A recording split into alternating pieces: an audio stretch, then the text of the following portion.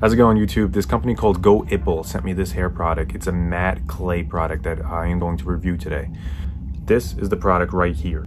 It is $13.99 on Amazon. Really cheap product. $13.99 is not that bad of a price. When you open it, it smells this kind of vanilla type smell. It smells pretty good, and it doesn't smell super strong where it's going to override your cologne. But when you have it in your hair and you wave it a little bit in your hair, you could smell it even 6 hours after you put it in your hair. The ingredients are a certified organic ingredients according to description on Amazon. And it's also water-based. Water-based meaning that it's going to be really easy to remove out of your hair, whereas a lot of other clay products are sometimes not water-based and can be really hard to remove out of your hair, even with the shampoo and showering. When you take the clay out, it is very easy. It's like this paste-like clay-like substance. Easy to take out of the jar, easy to use.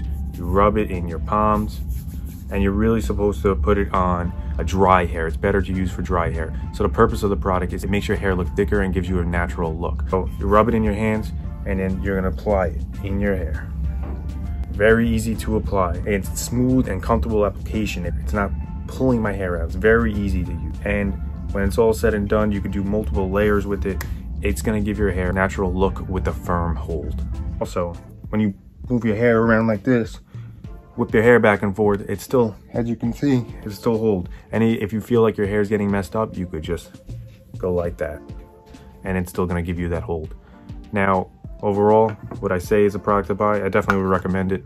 It's only $13.99, and it works just as well as more of those more expensive $20, $25 back clays. So definitely would recommend buying it. Link in the description. Thanks for watching, and see you on the next video.